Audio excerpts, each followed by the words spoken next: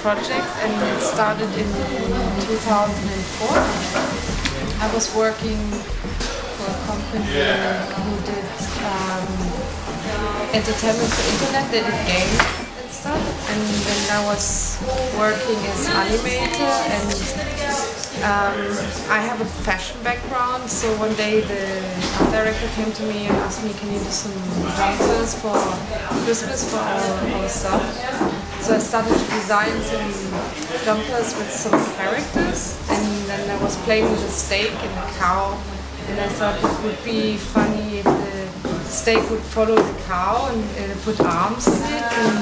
And then my art director, he came and said, oh cool, that's a steak zombie.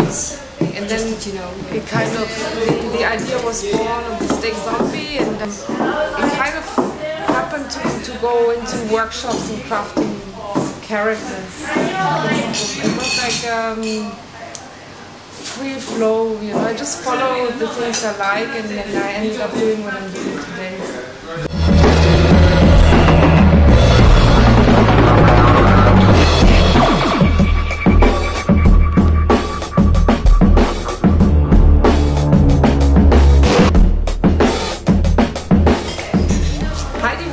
Is one of the characters. She's me, I'm her. So I had to invent her in order to be free to let her do things I can't do myself. And she became, she's my, how do you say, alter ego. And she became to have a life on her own. Like, she smokes a lot, that's why she's yellow, and I don't smoke anymore, but she carries on carrying these things I want to put aside. She's kind of a naughty person. She's very, how you shouldn't be, especially, like not being very polite and this kind of thing. Just say what's in your mind and just be. She does all these things for me, and she's my mini me, and then has her own life. It's really nice because you can blame stuff on her. Oh, it was Heidi. Yeah, it's Heidi. Yeah. I wanted to do something for us adults because I think we haven't played enough. Like myself, I think I haven't played enough when I was a child. So to have an opportunity like a playground for grown-ups, because for kids you have like a lot of options and offers to go and play and start. But not for, if you don't choose it as profession. It's a lot of fun for people to get involved and do these things.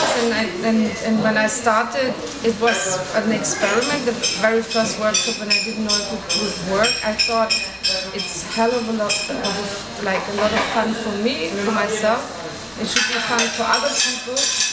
But then people in the workshop came and they said, thank you so much, I forgot how good to use a sewing machine, or how relaxing it is to craft, or how much fun it is.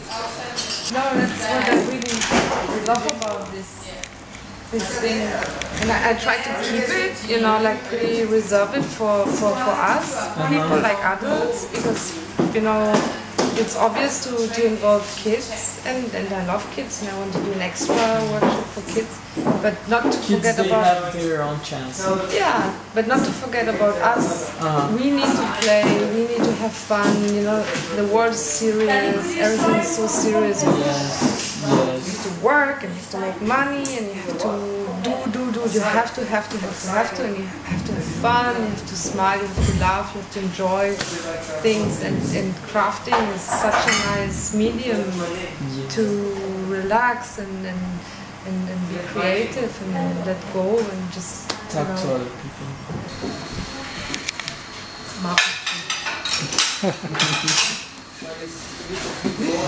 What's his name? Henson, Jim Henson. Yeah, there are like a few people I love Pictoplasma. You know Pictoplasma? Yeah, I love them. Yeah. totally.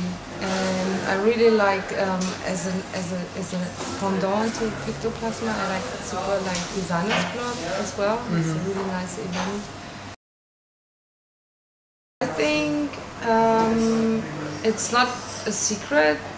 It's quite obvious things, but still, it's not in it's not in tourist books or things. You have to be a bit knowing a little bit. At least you have to know one person in London, and then people will bring you automatically to all these places like Columbia Flower Market, Broadway Market, Brick Lane. Brick Lane is already super famous and almost commercial. In summer, to go around these spots and check out the flea markets and the galleries. I mean, I live here for 5 years and I haven't been in the London Eye yet, but I saw the London Aquarium, which is a really cool place to be, and the Natural History Museum. There's a lot to see, a lot. But if you want to have some fun and a relaxed time, then go to the flower market and this kind of things. Really nice. Yeah. I'm also Aquarius. Yeah? Yeah! When is your birthday? 22nd of January.